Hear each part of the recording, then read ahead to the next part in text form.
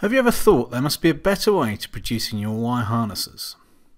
Do you ever wish there was more of a link from your schematic design to the harness drawing? Have you ever wished that the information you added to your designs filtered through to production?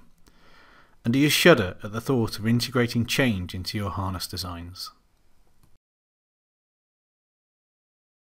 All of these issues are addressed with E3.series. E3 is fast becoming the chosen tool for companies working in the aerospace and defence industries. Built on an electrically aware architecture, the simple user interface understands how your connectors need to be shown in your schematic design. Whilst the online bill of materials tracks all the connector pin usage, graphic connecting and continuation lines are automatically drawn in the schematic, allowing you to focus on the design and not the tools. Block functionality in E3.series makes it simple to document equipment from LRUs to PCBs. Interconnections between blocks are made easy with automated connections that pull in the required mating halves of connectors. Blocks not only represent your equipment, but can also be linked to external suppliers or PCB systems. What's more, using hierarchy, it's possible to show systems or subsystems in your design. Additional parts such as back shells are easily added as you pass through the design. All the checks carried out in the design phase ensure accurate and quality information is passed through to manufacturing. Design rule checks ensure only valid wires and connected pin terminals are allocated, and wire numbers are assigned based on a set of rules. Short circuits are also prevented. Cables or harnesses can be dynamically loaded to the design, and shielding or twisted pairs are easily added.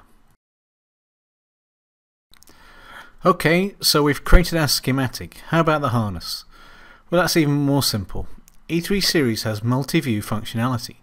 So we take those connectors from the schematic and create a new view to display them in a harness drawing. And the real beauty is that they're the same device. Changes to either the schematic or the harness automatically update the other. So once again, we're making sure that the design will match what's manufactured. Another neat thing about views is you can have as many as you wish, so adding a table view of the pins is just as straightforward. Okay, so you've created your design and it's in production or out in the field. Miscommunication from the field can cause major problems. E3 Redliner documents the required change and we have immediate traceability. Well, the schematic's got to change. Here goes simple. But what about the harness? It's already done. As I said, the connectors are just views on the same object. Now we need to track the change. Once again, simple.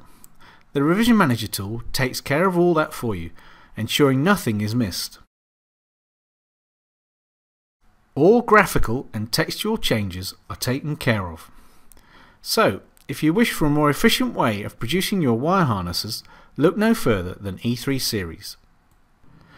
To find out more about E3.series, including our topology module for upfront planning and concept design, E3 Enterprise for multi-user access, E3 Form Board for creating one-to-one scale manufacturing drawings, our E3D bridge with links to all major MCAD solutions, our E3 ZPA module with links to PLM and PDM systems, please contact the Zuken team at www.zuken.com/E3series.